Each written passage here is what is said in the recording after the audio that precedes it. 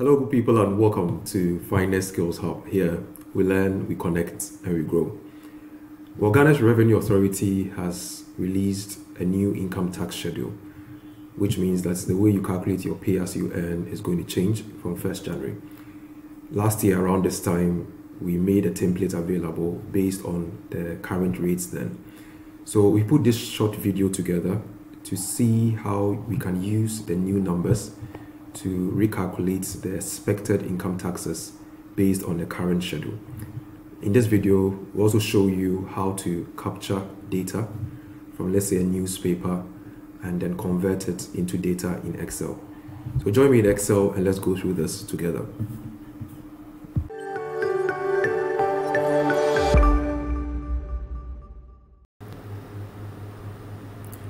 So this is a copy of the Business and Financial Times, and it shows the new income tax rate table. So here we have these numbers set to annual rates and then the rate of tax also here. So basically what we want to do is to capture the data from the newspaper and then convert it into Excel. So that is a learning that I want to share with you. Then we'll update our tax table and then do our calculations from there, right? So we'll go ahead with the screen capture, shift insert in my case. I'll draw over this table, okay, to capture it, Control C. So this is stored in memory. So if I come to my Excel sheet, this is the template that we shared with you. So it's a full payroll, okay. These numbers in blue can be changed to your staff names and then your basic salaries and cash allowances. The rest of the calculations will kick in automatically, but they will calculate because of a tax table that has the monthly rates. Now, because they've changed the rates, we want to input these two new numbers. You could, of course, type them in, but for learning purposes, I just want to show you how you can capture the data from an image. So from what I copied, I'm going to paste this here. So this is the image that I brought. So this is here, right? Now, in Excel, we get data using Power Query from many sources. So if I come to data, in the far left, if you are using a more recent version, Microsoft 365, you see you have the option now to capture data from an image or a picture, right? If the picture is stored locally, you can use picture from file. But in my case, I did a Control C, or I copied, so it's stored in my clipboard, right? So if I choose the clipboard option, it will take some time to analyze, okay? So once it analyzes this, sometimes if you are lucky, it gets it right? But the areas that have been highlighted will require your attention, okay? So you can take advantage of it to make some edits, right? All the fields are editable. So if you click in here, I can accept it, it changes, right?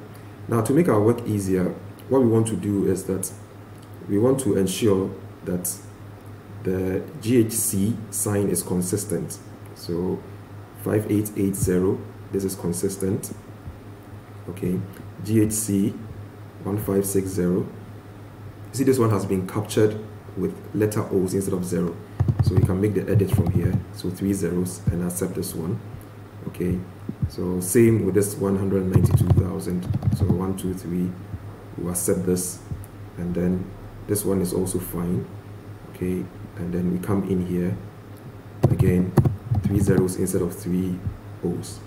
Okay, so once we are okay with this, right, in our active cell, we can insert the data that we've just made changes to. Okay, so over here, let's see how we can extract basically the numbers and the percentages. Okay, so I'm going to insert some columns here, right. Now, in Excel, there are new functions that would help you extract data before or after a delimiter. Now, the delimiter we have here is GHC, it's consistent. So I'm going to use TEXTAFTER. This is my text. Okay, so I'm saying that all numbers following GHC, okay, should be extracted. So I have something like this. Now, so when you extract, if you have a number that sits to the left, okay, it means the value has been stored as text. Okay, so to convert it to a proper value, we can wrap a value function around this, and then we have the number set into the right now. Okay, so if I copy this down, then we should have our actual numbers. Okay, so these are numbers for the annual rates. Then, of course, I have to divide by 12. Okay, so I'll just divide this by 12 for the monthly numbers. So this now gives us the monthly rate. Okay, now let's see how we can extract the percentages. Same method, but this time around we are extracting it before a delimiter. So we are using text before. So text before, our delimiter is a space. So if you look at the space before the PER, the percent, okay, we can use that one to extract. What is expected is that because this is nil, it has no space, it's an outlier, we are going to get an error. Okay, we can put the value before this one as we did. This will still be an error, but it's fine. We put a 0 after that. Okay, so I'll copy this down. Now we have our percentages, right?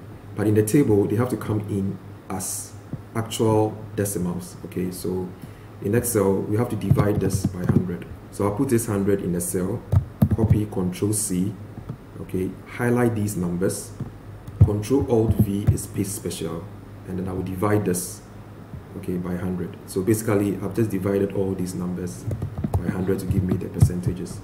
Okay, so these are my new rates, and then these are my numbers. So let me highlight this in blue. These are the ones we are copying. Okay, so I have these two. So I'll take this, hold Control, go down, copy. Okay, then I'll come all the way here and then paste, Control Shift V or Control Alt V. So you can copy and paste the values using Control Shift V in a recent version, or you can use Control Alt V, Select V. So basically you're pasting values. So now that these numbers are in, these numbers would automatically help us calculate our cumulative chargeable income, cumulative tax, and differential rates. So all our calculations will come from this table, right? We've made it flexible so that if these numbers update, you don't have to actually rework the formulas. You just update these parts. If you recall from the previous video, we actually named this part cumulative, okay, and then this part the differential rate. Okay, so if you put in any number, this is taxable of 2,000, what's going to happen is that it takes the number, okay, compares it with the cumulative thresholds. Okay, if it checks true, it will go ahead and then subtract the cumulative thresholds from it, and what is left is now multiplied row by row by the differential rate. Okay, so that is the formula. It is the same formula that has been used here in this table. So if you come to the table, all the areas in blue, okay, can be updated with your staff names, their grades, the basic pay, and the cash allowance, which gives us our gross salary. Okay, then from here we calculate the SNIT contribution from employee, which is 5.5%, optional third tier or provident fund. This has been set to 10%. You can change it. So this, when we subtract these from gross salary, we get our taxable salary. Now in column K, that is where the PAYE is calculated. So the formula I showed you earlier is now calculated for each taxable figure for each employee. This is a table, so it will copy down automatically. Now from here, we can now subtract our loan repayment, salary advance can be subtracted. Okay, then our net salary is now our taxable salary minus all these numbers to give us our net salary, right? Now the column that follows, column Q and R, are employer contributions. Okay, this doesn't actually affect the net salary calculations, but it is contributions from the employer to help us calculate total cost to company in terms of payroll. So the gross salary plus our SNIT contribution and then our optional third tier, which is provident fund, will calculate our total cost to company. The rest of the details are bank details, right? So you can fill in the numbers that you have. So bottom line is that if you update these numbers with the new values, okay, it should automatically calculate the payroll section on PAYE. I understand there's discussion to review the thresholds. If the new numbers are released, you just have to come here and then just update it will kick in for the rest of the month. So I hope you enjoyed the learning. So the template will be made available with a download link in this video description. Please share your comments on our YouTube channel. We'll be happy to hear them. Thank you so much for watching. Have a good day.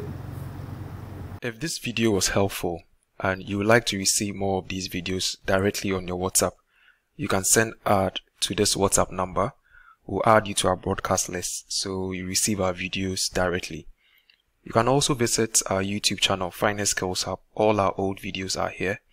Please subscribe for notification of new videos or connect with us on any of these social media handles. Thank you so much for watching.